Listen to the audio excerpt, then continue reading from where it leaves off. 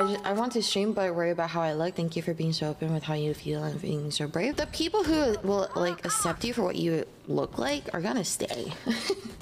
And if they don't want to if they don't want to stay and accept you for what you look like, then that's their loss. Judging someone based on what they look like is really immature, especially in 2022.